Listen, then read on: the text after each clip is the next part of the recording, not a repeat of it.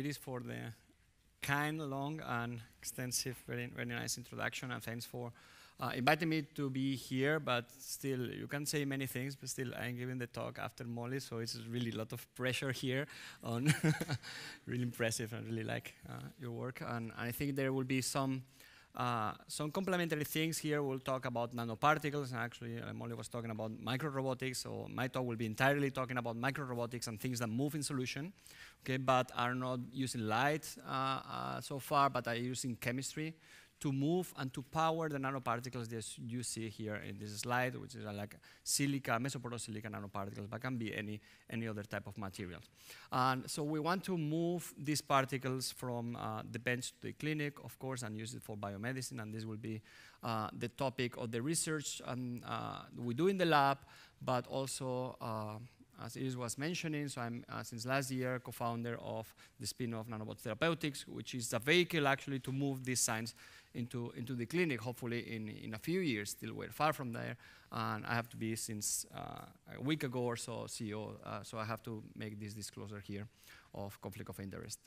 So what do we do in our lab? So like big overview, what we do is to bioengineer hybrid systems. So hybrid systems take two components at least. One is biological, and the other one is artificial. So you can take molecular machines, you can take proteins, enzymes, single cell or multicellular systems, and combine them with nano microparticles, hydrogels, or robotic systems.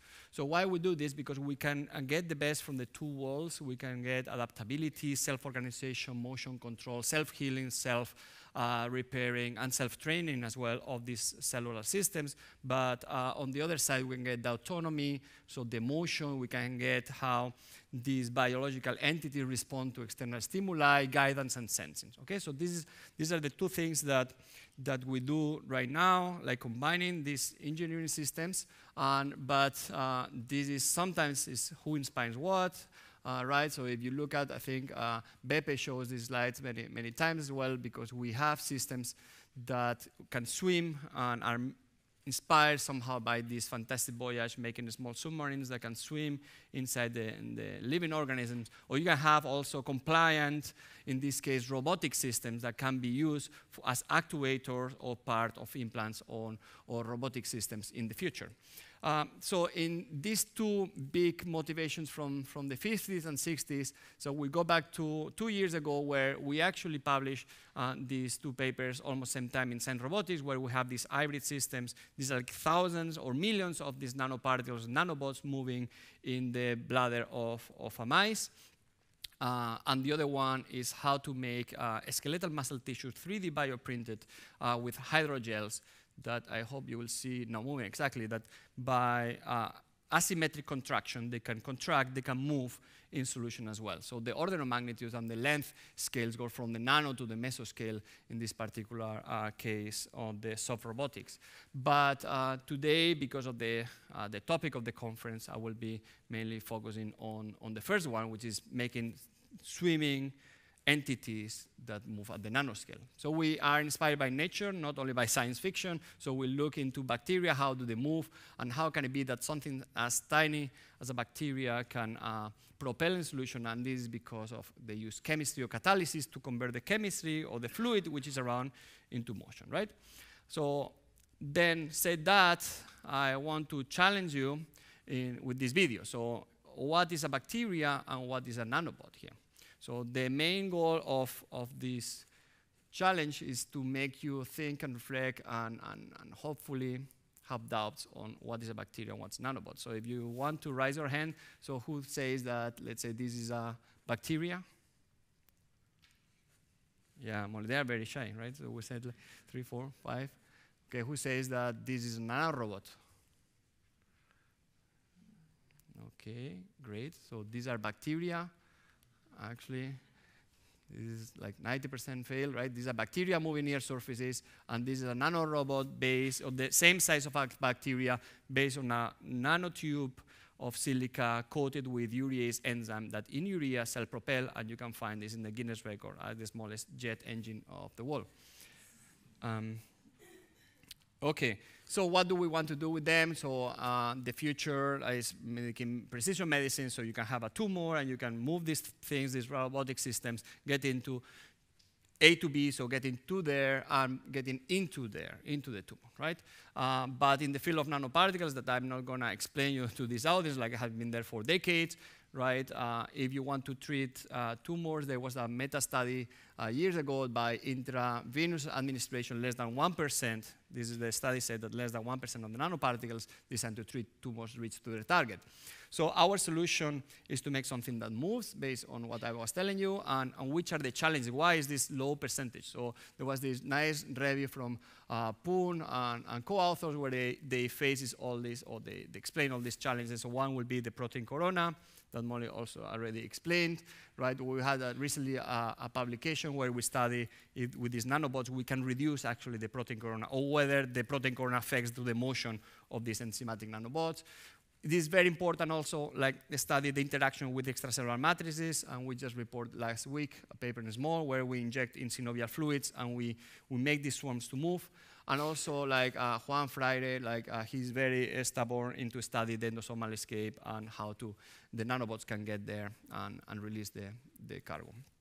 Okay, so what are the problems here? Like, as I said, like interaction, so you make nanoparticles instead of drug, they passively diffuse, they can get trapped in intercellular matrices or even the mucus that you can find around tumors or other diseases. So, but if you don't get there, right, the drug will not be efficient. So if you have something that actively interacts, will be more efficient. So that is something, again, we haven't discovered. Nature has done in millions of years. Helicobacter pylori has urease enzyme that only because of having this enzyme changes the pH, changes the rheology of the media, and can invade us. Okay?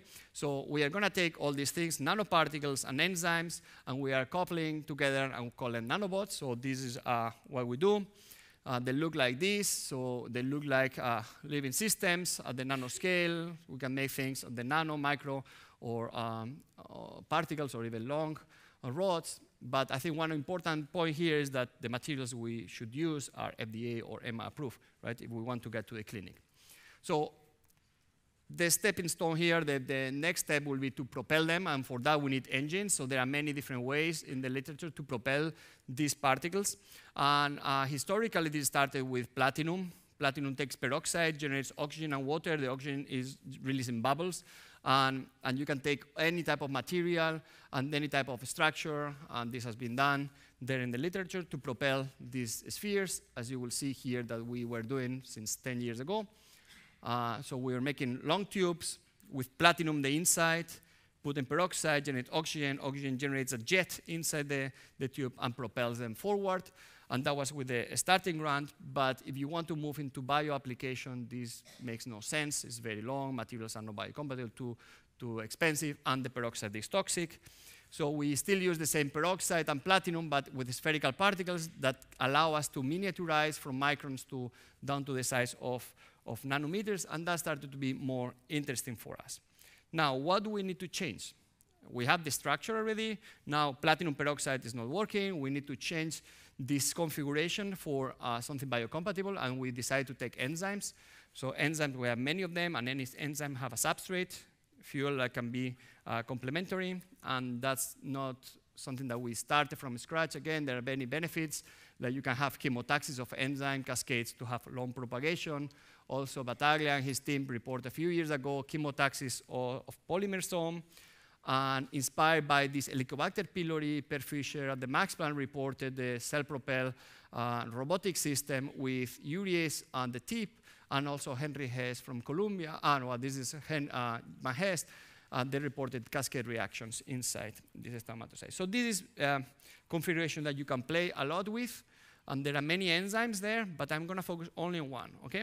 So this one will be urease, and you will see later on why.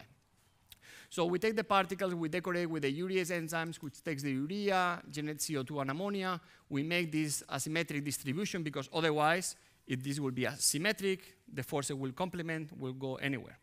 Okay, so how to prove that these are asymmetric? So by confocal, you cannot have the resolution, right? Maybe with the Raman that you can prove where is this distribution of enzymes. But in that case, we work with Lorenzo Bertazzi and Silvia, who's here in the audience as well, using super resolution with the STORM. And you can see every single dot here is an enzyme location. But you can see some gaps, black gaps here, which shows that this is not fully decorated. So we can play with some coding and see that indeed there were some patches, and these patches are random, it's totally stochastic, but this allows us to have a particle moving all the time. So 100% of the particles that we functionalize are moving in solution. So you have the control here, microparticle where there is no fuel around, and there's a microparticle decorated with the urease, and in solution of urea, the cell propel. Okay, so you can do this. I show you a picture of different type of particles. You can do this for any type of particles, of course. Depends on the size, on the shape. You can have different dynamics. So larger particles could have more persistent length. Small particles will be almost like enhanced Brownian motion, so they won't go anywhere. But what can we do with them? So we have, I show you two components, particles and enzymes, and then if you add a third component, so that's something we have patented and licensed also to nanobots. You can have any therapeutic drug. We showed that by having something that moves, you have enhanced delivery and killing the cells. You can also have sensing moieties. You can have DNA switches that by changing the pH, they can show different colors. And you can also couple them with molecular gates. So in order to have a trigger release only at the pH where they get into the cell, the cancer cell in this case, or you can have 3D spheroids and functionalize this nanoparticle with specific antibodies for targeting. So for the sake of time, I will only show you a little bit this on what is forward. And I want to go back to the urease and the urea, because this is the case study I will show you now, which is bladder cancer. Okay? So we have a system that moves in urea. Urea is in our urine, urea is in the bladder. Bladder is one of the most, not lethal, but most common cancer worldwide. And because diagnostic and treatment are not very efficient, because they have a high recurrency, that makes the most expensive cancer to treat. Okay? And also the route of administration is far from this fantastic voyage, right? The route of administration is really intravesical. So the patient will be laying down intravesical administration in the bladder. They will ask the patient to rotate every half an hour, because if you can imagine something which is passive, it will basically sediment. That's only one part of the bladder, and then they will ask, okay, now rotate again in order to reach all the walls, so this is not efficient. So if we had something that can move collectively, this would be much better. So in vitro, we showed, as I told you, like the enhanced delivery in 2D, the targeting and penetration in 3D, but what if we go in vivo? I'll show you quickly, jump this one. Okay. Once we go in vivo, the first question was, can we see them? And no one has seen anything moving, right, with medical imaging, molecular imaging inside the bladder of a mouse. And this was something that we published a couple of years ago. And what I want to show you is try to convince you at least that what I see here, right, is what we wanted to do with the ERC Consolidator grant, but at the nanoscale. Okay? So this is what I showed you in the first video. These are, again, these millions of nanoparticles. We don't understand the collective motion. We are working on the fundamental studies, like how can we make these vortices, why they move in 3D, how long can they move, how can we guide them specifically, and the targeting. But so far, I mean, this is super exciting for us to see these videos moving, right? And you can have a very clear, let me go here, the control. If you add a drop, you see what happens in the lab. You add a drop of these millions of particles, the sediment, they don't go anywhere. Where if you have urea in the media, they will move. Okay, great. I better drink it before it's making a mess here. Okay, so this is in the lab, and now we want to see them by PET-CT, so we radio label either the nanoparticles that were decorated here, the gold nanoparticles, or the enzymes, and we make microfluidic devices, and we wanted to see the difference if we keep challenging. There's a drop here of swarms of these nanoparticles. Well, the video is not, okay. This is just image by PET-CT. You see, the more we challenge the swarm, the larger the difference between the control and the urea-based nanoparticles. Okay, so you can quantify all that and then say, okay, now we can inject them into the mice, and this is good because we can see them they self-propel, right? And now what about intravesical administration? So the red cloud you will see here is the swarm. In the other 3 controls, you will see eventually after 45 minutes, not the 2 hours that they do in the clinic, but between 30 and 45 minutes, you will see that they all sediment, the 3 controls, but this is the CT reconstruction. The whole time, over the 45 minutes, these nanoparticles that are moving, they move throughout the whole bladder. And again, you can quantify that there's a self-mixing, not only moving, but they mix the fluid, and they mix in one phase. We take 2 spots here, region of interest, but in the other controls, there's a phase separation between the active and the non-active where there's no nanobot. And again, yeah, because I'm not an imaging guy, when I look at these images, it's really exciting because you can look at the bladder from different perspectives, and in all cases, it is full of nanobots moving, but in the other cases, they are not. Okay, so now, can we treat bladder cancer? And this was just accepted. This is a consortium between all the hospital clinic, UAB, CBO Maune, and also joining lately IRB Barcelona for the imaging. So what we plan to do here in this Caixa Health project is to generate the mouse model, see the MRI, by MRI, see the monitoring of the tumor, administer the nanobots, and see whether they accumulate. And so you are having a fresh news because this was, as you see here, just released yesterday in Nature Nanotech, right? And the way we have many authors, there was a long, I mean, for me as a chemist, this is extremely long, like 3 PhD theses, like 9 institutions and 20 authors. But I'm happy to keep moving into more to the bio, and what we show here that by using these nanobots, we can treat by radionuclide therapy bladder cancer. So again, this is one of our swarms that we call. These are now nanoparticles decorated, or we use fluorine-18 for the imaging, but also we later on radionuclide, like with iodine 131. So this was the first step, right? Very clear, check, generate the mouse model, the tumor grows normally. This is absolutely fine so far, nothing, no nanobots here. Now, the important point comes when we administer the nanobots, okay? So again, we are playing with the 2 controls where there's no enzyme. This is BSA, which is not reacting with the urea. We have nanobots in water and in urea. So these are the MRI to see the tumor initially. We normalize actually by the volume of the tumor.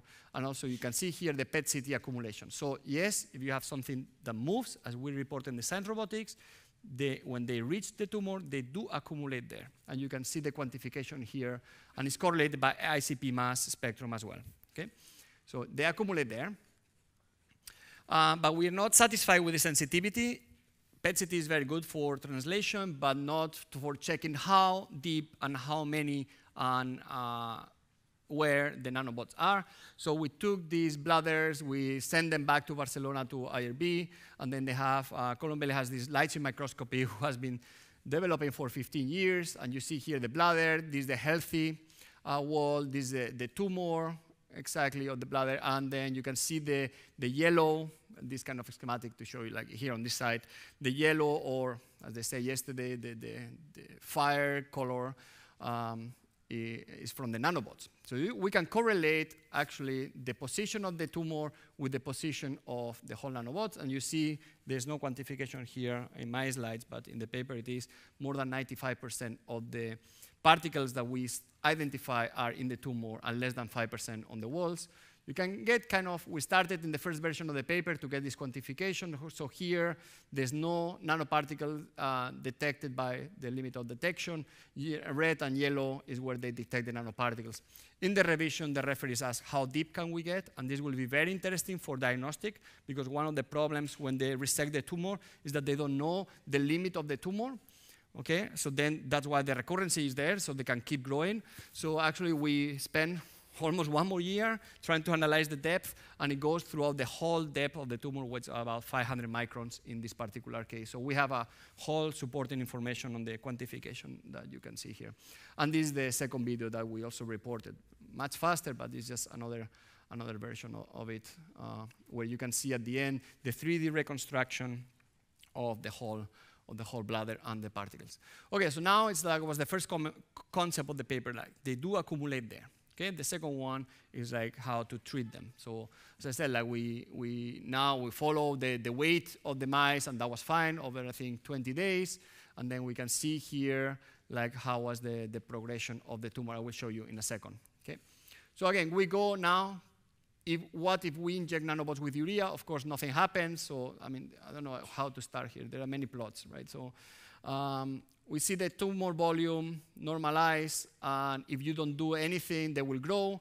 If you inject nanobots with urea, they will still grow after these days of imaging. But now if you start administering nanobots with the radionuclide at low doses and high doses, you can see low doses, there is even a transition between growing and static. You can see here as well, right? It stops growing and then starts reducing, all the way down to more than 90% reduction only with one doses. Okay, so if you happen to have bladder cancer, you go to hospital between 6-14 times, only with one doses now will reduce 90% of the tumor.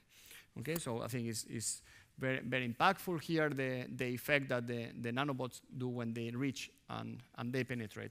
And yeah, of course, the follow-up of this story will be that we are working on is like chemotherapy. So you will see like Christine and Carlos have a couple of posters in the session where we do with different commercial drugs. So we are not a drug discovery lab, as you have seen, right? So we can use this technology as a vehicle to transport the drugs, which are already commercial.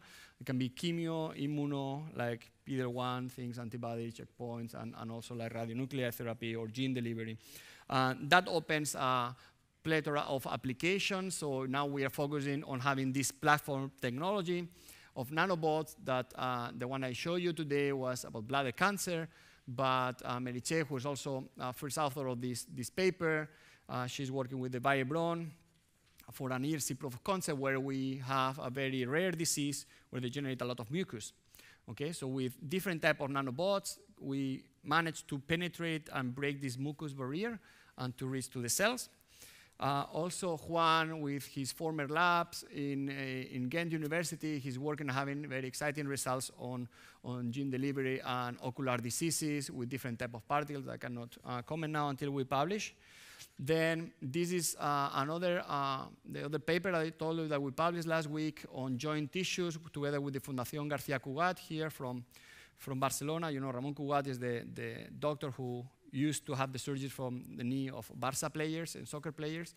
So they are interested on dispersion of growth factors and different active principles. So we managed by swarming of nanoparticles to disperse much better in the knee of mice and goats actually than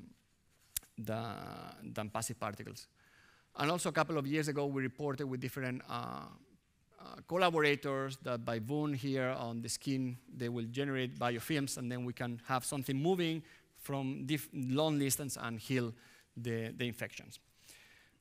Okay, so in our contribution was starting like almost 14 years ago with the first microjet. You see, as I told you in the beginning, like more tubular structures.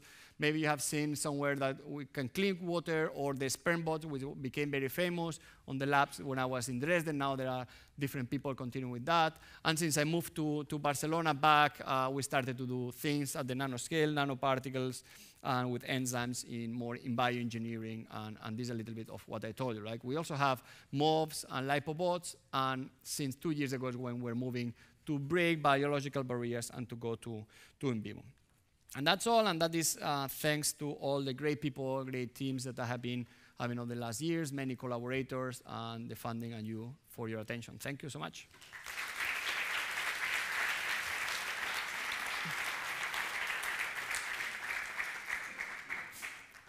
Thank you so much, Samuel. Very interesting talk, and actually you kept really on time. Huh? Yeah. Any questions? Yeah, I already see a few. Molly? Molly is here. Alessandra. Yep. Hi, that was great. I'm just wondering, have people ever done any modeling of the bird swarms that you can learn from? To yes, think about how to... Yeah, but not at the nanoscale. There are a lot of obviously. simulations, right? But I mean, the collective motion is really interesting, some of the similarities. So I'm just wondering if people have... With the biscuit model, where they have a leader and then the followers. There are different models there, and even in active matter, people try to model that. But first, we need to understand how our system behaves and how do they move. We are now working more, instead of looking from the top, looking from the side to see the going up and down. We have seen a lot of convecting flows there, which are not happening on the birds. But I think mimicking or copying something more like the swimmers and the fish, that would be interesting. Okay, we have more questions there. Yeah, Jose? Hi, Samuel. Really nice talk. I was wondering, why do these nanobots accumulate in the tumor? Like, what's the driving force that make, you know, like to go selectively there over the other cells? Let me just stop this video. Yeah. So this took us really long time to hypothesize and then to prove because it's counterintuitive, right? So actually, this is a very particular case of the bladder where you have the urothelium has very tight junction and is very hard to penetrate. Actually, it's meant to be for that. So otherwise, we'll have problems, right, with leaking and breaking the wall. So you can see the healthy tissue more like a wall where they will not interact, and then the papilloma-like tumor that we see, that we receive from the patients, is kind of a sponge, right? Okay, so then it's very porous. So whenever they're moving and facing the healthy tissue, they will probably bounce back or not interact, and it's more probabilistic, right? And then when you get to the bladder tumor, they will be able to penetrate because of this spongy-like, this porosity. Second, the urease is very important role, not only for moving, but for this. Okay, the urease, as I said, in the Helicobacter pylori, changes the pH of the reaction and then interacts with extracellular matrix.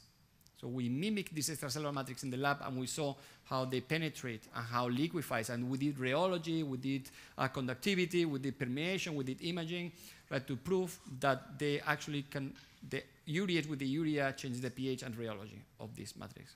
So this is very key, right? Not only the moving, the chemistry. Thank you. We had another question there. Yeah. Where?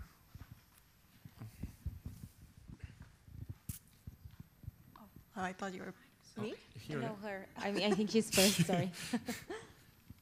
Hi, Professor Sánchez, great talk. So I had a question, two of them actually. One is that because of the heterogeneous environment in the bladder, because it's a chemically powered motor, do you think that environment will actually affect the movement per se? Like if you have any, if it's not the normal, like a bladder system, like if you have any extra conditions, if like any disease conditions, then will it affect the movement, and if it can be used to detect that? That is one.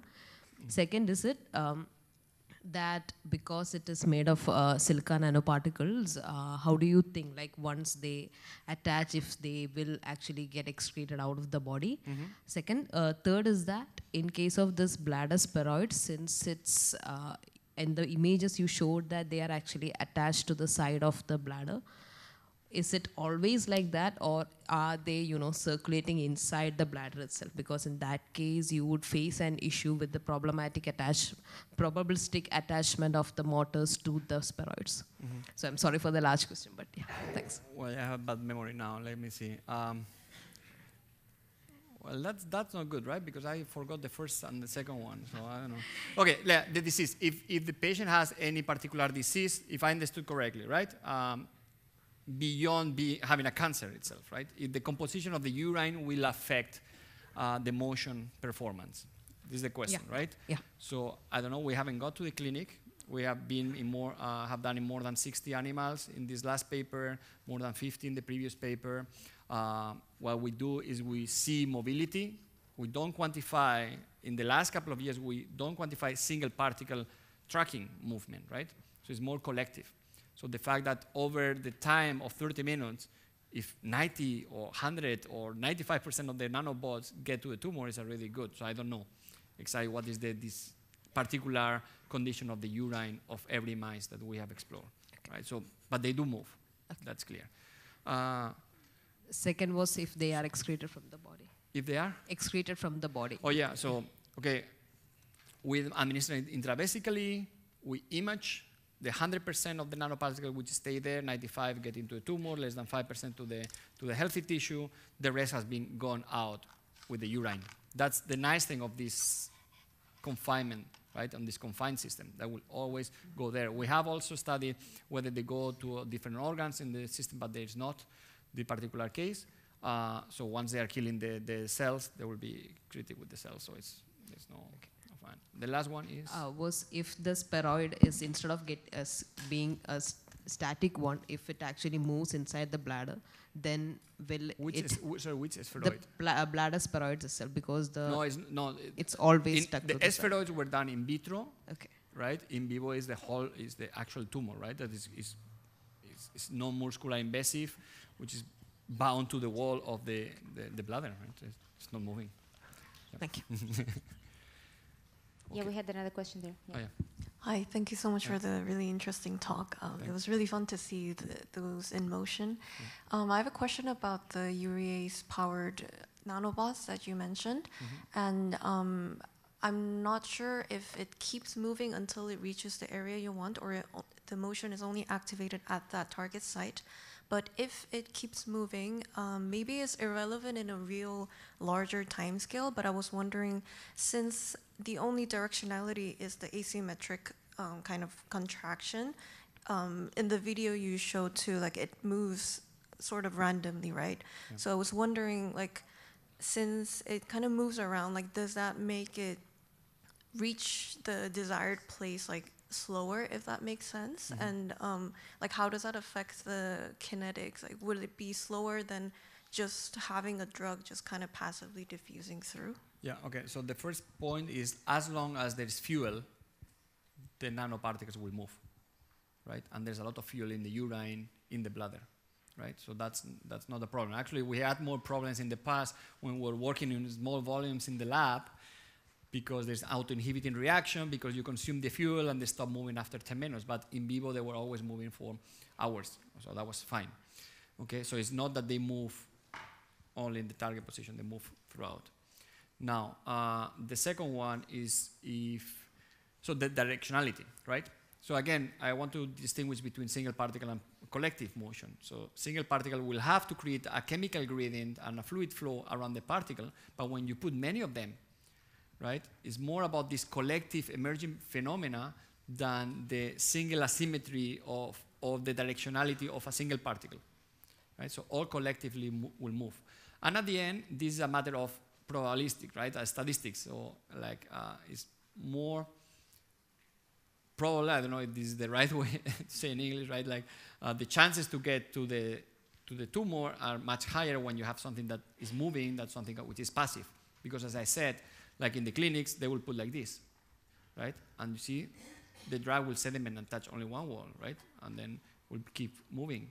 So, but if we have something like this enhances the probability, right, that the nanoparticles will get where the tumor is, and this is what happens. Right? But collectively, we have to see the picture at the whole level, because there are like fluid flow, convecting flows, and a lot of buoyancy forces and things that happen there that we hopefully will understand in a few years, because it's taking a really long time. Thank you. Yep. We have a question there too. Oh. Actually, may I ask a question in the meantime while they get the microphone? I'm just interested in the translational aspect of it, because now you have a spin-off company that is focused on this. What are the hurdles that you think that this spin-off can face? Because this is a really amazing results, right? But like we know that to get nanotechnologies into the real clinical uses. So do you have any thoughts on that? I think, regulatory. So first, we cannot. I mean, we cannot deal with the silicon nanoparticles. It's very good to hear. So we are transitioning to, as I said in the beginning, like FDA or EMA approved particles.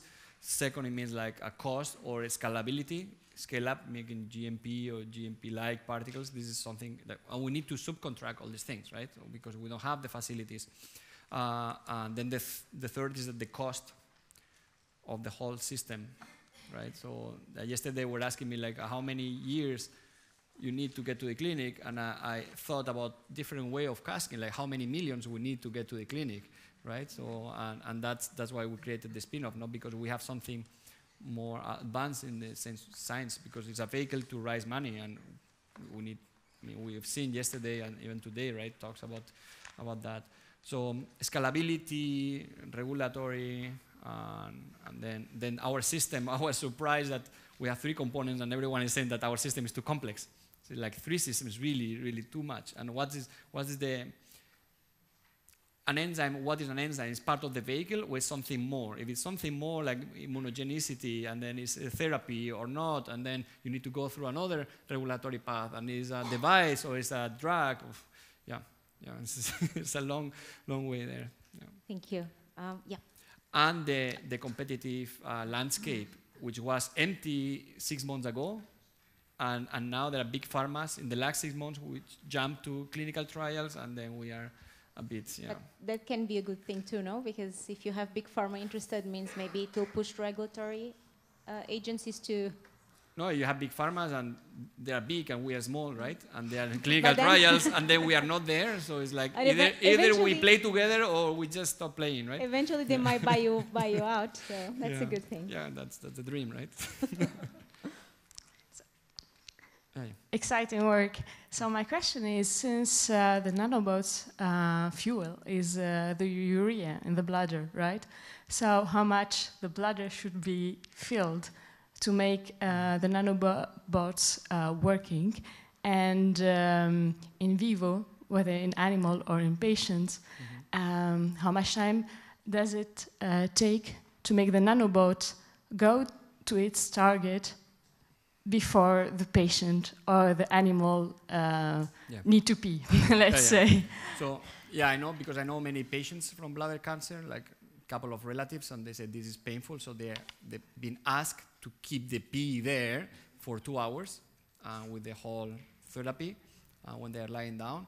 So actually, immediately now we are creating urine, right? And we also have the trick, which is like once we administer, the same way they do in the clinic, we co-inject you so with water or with urea. Okay, all right. So if you activate them from the beginning, we've seen much more efficiency. But as soon as there's some urea coming in, then they start mixing together and they keep swimming. Okay. So the experiment we did with mice was 45 minutes. And at the end, you do like what I discovered, like this belly massage. So you just relax the mice, and then they pee out all the liquid. So this is faster than the 2 hours that is in the clinic, right? So our hope, together with the clinicians, is that first to reduce the number of administrations. That, as I said, like was 6 to 14 times. So it's painful to go to hospital. And second, to reduce this pain of being like waiting there for 2 hours with this treatment there, maybe half an hour or so. Do it. Okay, we'll take one last question. Oh, okay, one here and one there, but last 2 questions, okay? Congratulations on your work. I think it's amazing, and I'm sorry that we are asking questions that are challenging the work somehow. But so I was kind of collecting in one of the last questions where you're talking about the regulatory, where you need to do these 3 batches experiments and then to get reproducibility, etc. So how reproducible is the treatment when you use these nanobots? So if you do 3 different experiments, will you get the same efficacy in terms of? Well, I think in this plot we have some statistics, because actually in nature they want the points, right? They don't want the error bars, and they have asked to put them. So here's all what I have, and I cannot say more than that. You see there are points up there. So this is in the mice, right? Every single point is an animal that we treated. So that's why we had to collect all the data here. So for some cases, this is rather reproducible on this case. When we reduce the size, there are a couple of cases where we add urea with the nanobots.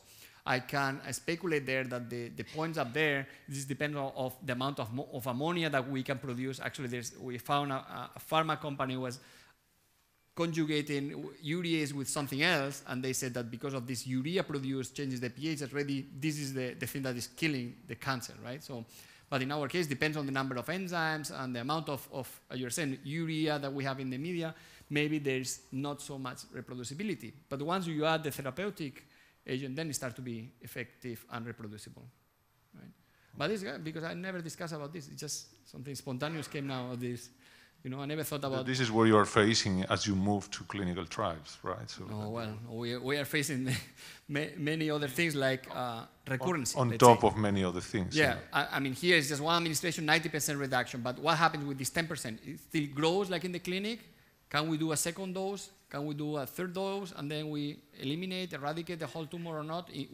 Then we need to ask for the ethics to make these experiments and so on. These are some of the things there. Yeah, and then discussing with the other pharma companies whether they will allow like freedom to operate with their drugs. So there's one pharma which will collaborate with us, but not all of them want to do that, right? And then different approaches. I will think about this, telling you more about regulatory when I think, because I'm now too tired, but there are. Okay, last question here. Okay, thank you for the presentation. Now I understood why you didn't drink all the water to roll it in the bottle. It's good. Yeah, I use it. It's very easy. No, the question is about, so if they're really connected to urea concentration, then you could also not inject them in intravesicular in the vesica, but also systemically or not? No, we are not going to do this. The second part, how do you expect to translate this on first and only dose to treatment scaled up for human, as you said, first dose 90%, and what happens then? What are your well, the first question is clear. Like, we're not going to do intravenous administration. Actually, in the first paper we did just to show the stability of radioisotopes, but nothing else, because we want to do like local administration always. This is very clear, right? I mean, I think luckily, like, I stopped talking about nonsense 6 years ago, or this fantastic voyage, right? Like, we cannot go against the bloodstream. There's no benefit there, right? The motion of these nanoparticles is very minimum comparing with anything that moves. Actually, it's the opposite. It's going where there's no fluid flow, where there's no diffusion, okay? And the second one was, again? If you have an idea how to translate the dosage, the number of the doses, yes. The doses, so now we have the ethics approved. So it's just this month we are starting the experiments in mice. So this is the next thing to get there. But to get to the clinics, there are many years there. First, we need to change the chassis, change the structure, right, and knowing whether this is scalable or not. Getting GMP particles, getting all the protocols. So there are many things there. And the next is to reproduce the exactly same treatment, but in mice. Okay, I think we finished for today. Thank you. Thank you a lot, Marcelo.